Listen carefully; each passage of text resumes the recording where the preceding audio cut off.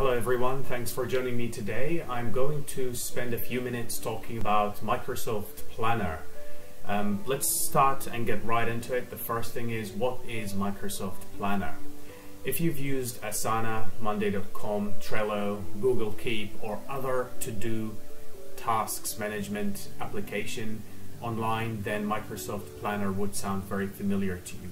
It is a task management application by Microsoft. It is part of the Office 365 Business Applications suite, and it is available to customers who have the Microsoft 365 subscriptions of all kinds, available to small businesses, available to enterprises, and if you use Office 365, you might have already used it. There are different ways that you can use Microsoft Planner. Some people think it is only meant for teams, but in my opinion, it can be used for personal, for your own tasks as well as teams.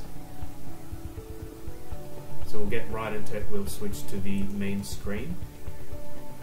This is how you access Microsoft Planner. First of all, on the top left, if you click on all applications, you'll be able to find it on the list there. Sometimes if you don't, just click on all apps and it'll come up. So once you're there, you can see the way that Microsoft has presented the application is that it is a simple visual way to organize teamwork. And again, if you've used Trello or Asana, this is very similar.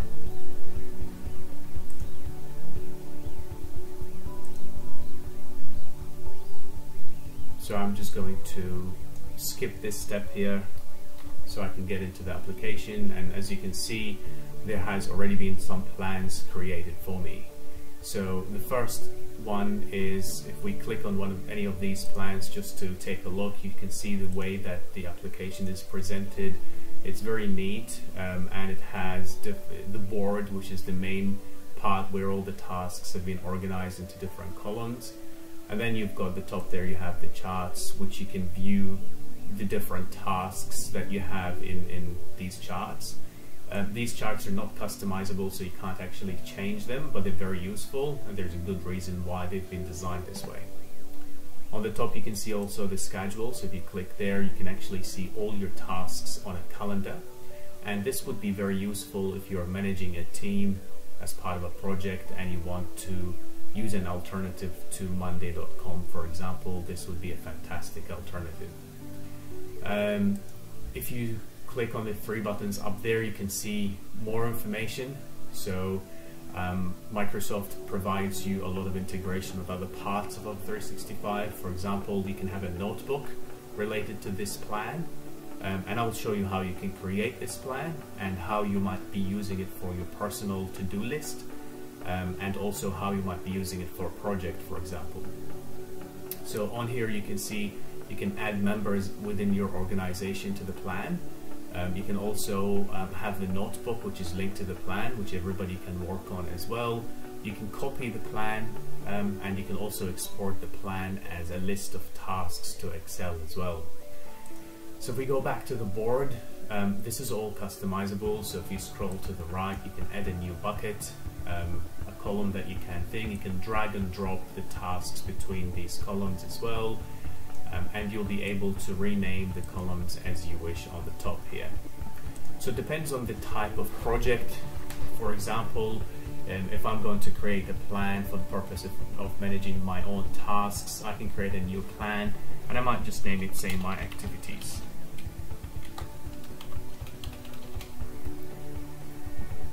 You can make it public, which means people can see the plan inside your organization. Public doesn't mean externally, it just means inside the organization. And people can also request to join the plan, or you can make it private where only when you add it. So I'm just going to make it private because I want to do my own tasks and I'm not going to share it with anybody. So I can organize my tasks, for example, with new tasks, and then I'll add a new bucket here and I'll just call it working on it. And then on this one I'll just call, for example, this one something like watching. So it's a task that I've delegated to other people that I'm just interested in watching. Say for example, I'm in a new meeting and I want to create a task to record the meeting notes, so I can say Monday meeting 1, and if I click that, I'll be able to edit the task there. I can add the due date, say for example to Monday, and I'll be able to also add information in here to put the notes of that meeting, for example. I can also add an attachment, put a link to a file from my computer or on SharePoint as I like, and once I've saved it, I'll be able to add comments to as well. On the right hand side here, you can see all the tags that you can add to the task, and these tags can be different types. For example, project, if I just add that there, and I'll put something here like personal, and so on and so forth. So you'll be able to add all of this information as you like to it, and once you're done with that, you can actually just mark it as complete as well. So you can just do that, and you can mark the task as complete. The benefit of this one Microsoft Planner over other apps as well is the way you can view the board. You can actually go to filter, where you can go into there and you can filter by different ways. You can have all the labels related to the project, all the ones related to personal. So for example, this task, I change it and say it's project task. I can actually go there and say to the system, please show me only the project tasks. So I won't actually be seeing any other tasks. Then I can move these up. I can move them, say I'm working on it, I can move it there. If I've assigned it to somebody, I can just say I'm watching this task because it's getting done. So you can organize these buckets as you like. These, obviously, as we mentioned, the labels provide you with another way, and then you have the filter here where you can actually filter by due date. You can also filter by priority, choose the different labels that you want. You can filter by bucket, and you can also filter by assignment. If all of these filters are not fast enough for you, sometimes your day is very busy and you have 150 tasks in it and you want to just filter by keywords, you can just type in, for example, meeting, and the meeting one will pop up there as well. So if I type in something else, it disappears because it can't find anything with these keywords. You can also change the grouping to be by label, so I can have all my project, personal, yellow, green, and so on. I can do it by priority, and I can also do it by different buckets as I like. So it's a very flexible way. You can do it in certain ways and any way you like, and you'll be able to have this plan as, say, my activities, your personal plan. Nobody has access to it, and you can use Planner to manage your own day-to-day. One of the benefits of this Microsoft Planner as well is the fact that it can also sync with Microsoft To Do, which is essentially the Outlook tasks, but inside Office 365.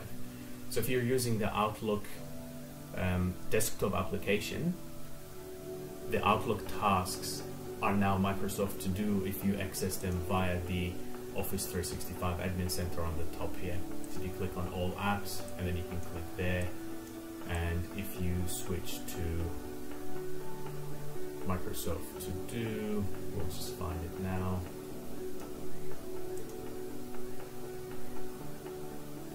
There we go, it's called To Do. You'll be able to actually sync the tasks from Planner to this one, and that can happen via the settings as well if you want to. So add plan to Outlook calendar, and you can actually publish it and have that there, and that will be added to the calendar as well.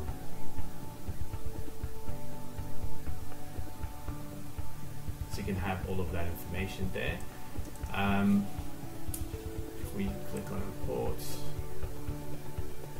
and just close that, you'll be able to see here that you have that information there, online meeting and so on. So you've got flexibility on how you can organize it. So you've got there Monday meeting one, so you can add these planner tasks to your daily calendar, and you can have this as your personal plan, but you can also have a project plan, and then you can switch between your personal calendar and this calendar as well.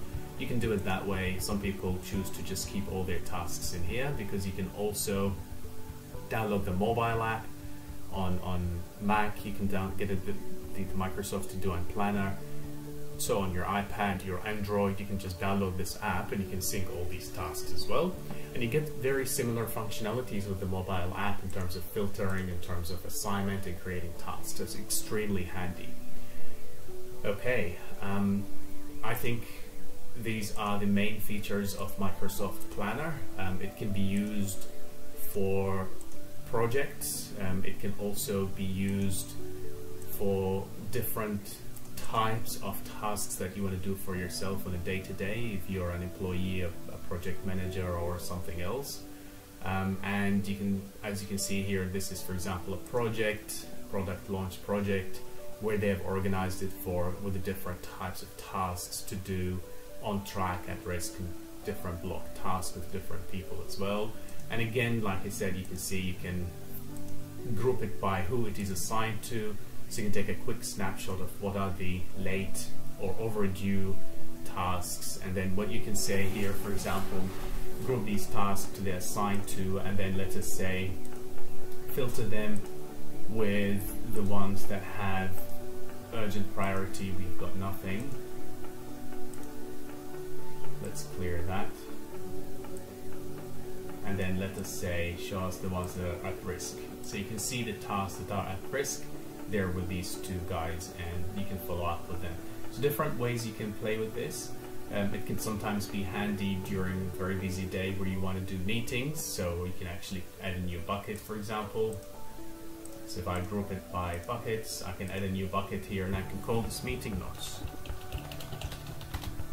And every time I get a meeting note, I can add it there, set a due date, and assign it to myself or to somebody else, and then say meeting 1, and I'll be able to have that there, say due today, and then I will have it open there. Once I'm done with it, I can open it and I can add more information. One handy part if you have lengthy tasks is using a checklist here. So if you've got one task in the meeting, you know, you can say at person 1